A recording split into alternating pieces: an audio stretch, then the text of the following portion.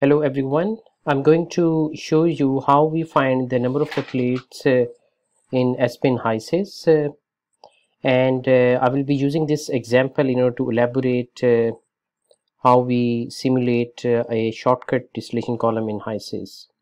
So before I jump into the example, I just want to provide the reference for this. So this example I adopted from example 11.7, and this is the theoretical solution which is performed, and the reference this is adopted from Richardson and Coluson Chemical Engineering Volume 2 Particle Technology and Separation Processes 5th edition and example 11.7. So let's go to this example, which is workbook 10 in our class. So it says that a mixture of the benzene and toluene containing 40 mole percent benzene is to be separated to give a product containing 90 mole percent benzene at the top and a bottom product containing not more than 10 mole percent benzene. The feed enters the column at its boiling point, and the vapor leaving the column, which is condensed but not cooled, provides a reflex and product. It is proposed to operate the unit with a reflex ratio of 3 kmol per kmol product. It is required to find the number of the theoretical plates needed and the position of the entry for the feed.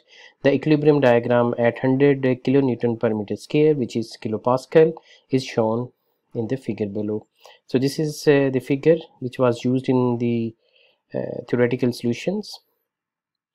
And then in the notes it says that you may use Entine as fluid package, take 50 degrees Celsius as a feed temperature and 100 kilomole per hour as a feed molar flow, which is our basis. So let's go to the HYSYS. So first is our mixture has the components of the benzene and toluene. So this is our HYSYS here. I click on component list and I have click on add, and then find out our component, which are benzene,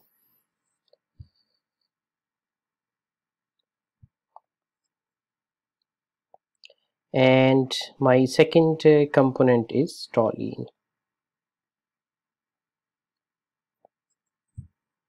And as a fluid package, it mentions that I can use Entine as a fluid package. So our fluid package here is Entine. So HYSYS is okay with that, and now we move into a simulation environment. So in particularly for the number of the plates, we will be using a shortcut column. So in the shortcut column, if you come to the separators, this is where you can find out shortcut column. Just click that and bring that into your solver. And now we double click this and we provide some connections here. So for the inlet, let's say this is my feed stream, and in the top one we have the condenser here, we have the reboiler at the bottom, and the top product phase here we will choose as the vapor because we know we have the vapors in the top, and overhead vapor will be my, let's say, top product. Condenser duty, let's say I say it as a QC. Reboiler duty, let's say I give it a QR, and the bottom is the, let's say I give them a name of the bottom product. So once we have defined our connections, we will go to the parameter. In the parameter, here it is saying that the light key in the bottom. Now we have the two components as we looked at our statement. We have the benzene and the toluene. So out of these one, the light component is the benzene because it has a lower boiling point than the toluene. So I'm going back to my HYSYS here. Now the light key in the bottom, that will be my benzene, and the heavy key in the distillate, it will be my toluene. And now we need to provide their mole fractions. So let's go here and look at this, the statement. This is my feed composition to give a product containing 90 mole percent of the benzene at the top. So this means to say my composition of the other component, which is toluene, that will be my 10 mole percent. And in the next statement says that a bottom containing not more than 10 mole percent of benzene. So this is my other statement. So I will go back to my HYSYS. So my mole fraction of the light key in the bottom is 10, which is 0.10, and heavy key in the distillation is 0.10 again. The next is we need to look on the condenser and the reboiler pressure. If we look on our statement, it was saying that it is operating at the equilibrium, which is 100 kilonewton per meter square, which is basically kilopascal.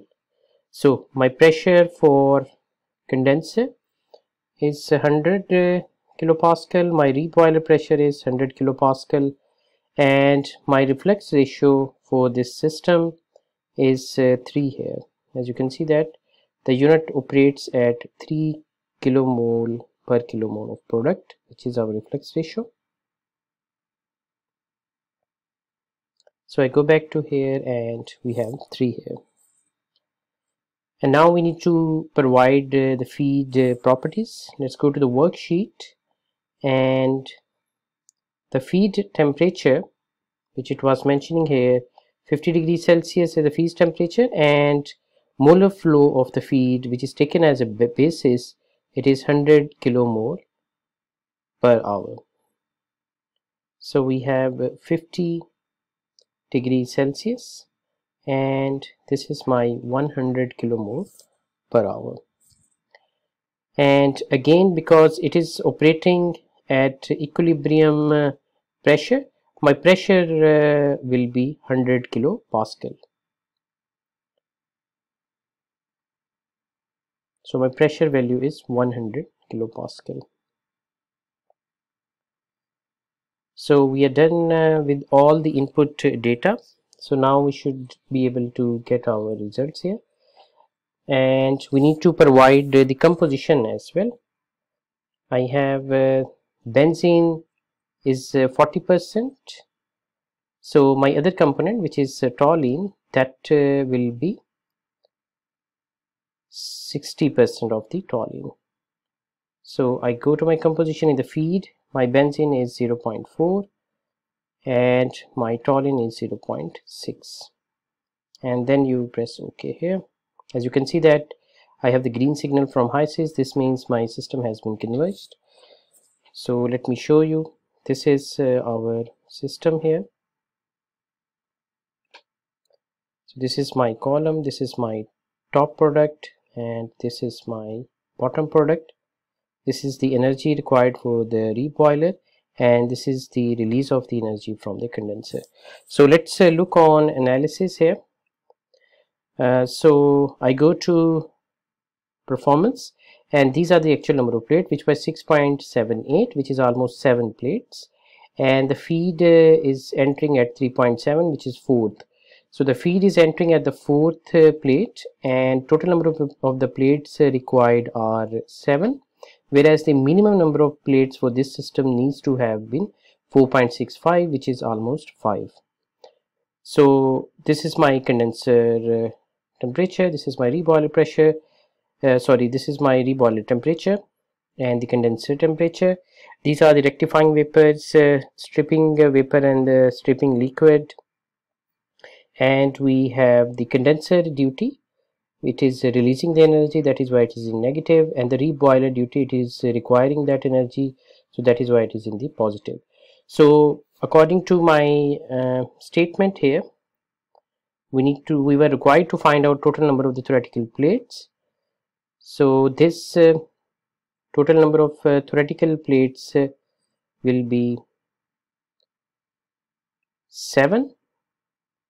This is our answer here, 6.78, which is means 7 plates, and the feed is entering at the 4th plate because it is 3.7, which is the 4th, and this was our part 2, the position of the entry of the feed. So we have done with this. So our result is we need the 7 plates for our this distillation system. Now let's go back and check on what was the original answer. So this is my Richardson Coluson volume 2. This is chapter number 11, and we were doing example 11.7 from this.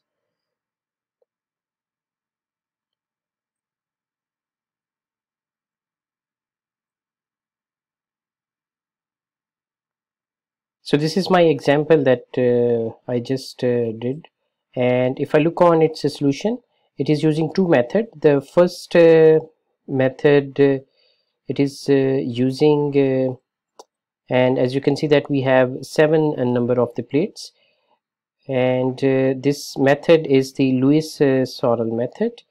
The book also solved this problem with the McCabe and Thele method, and we can see the answer again for this. This is the example 11.8, same example, but McCabe and Thele method. If I look at the solution again, we have the 7 number of the plates, and this is what we have from our Aspen HYSYS. Now one thing I just want to mention you before I wrap up this tutorial, if I go back to my properties, and instead of the Antoine, if I choose let's say Peng-Robinson, because that is also a suitable package for such kind of environment, and I go back to my simulation, let's say I say no to this, and as you can see that it has updated my number of the plates based on my fluid package. Now I have 7.87 plates, which means almost 8 number of plates. It has increased 1 plate. No one is wrong, both of them are correct. It's just because I choose a different fluid package for this problem. So in terms of Peng-Robinson, I can say that I have 8 number of the plates, whereas in terms of Antoine, I have 7 number of the plates. Both of them are correct. It's just the different packages, and this is why for chemical and process engineers, the knowledge of the thermodynamics of the system is very important. So I hope this helps, and if you have any questions, you can email me. I will be happy to answer that, or you can see me in my office. Thank you.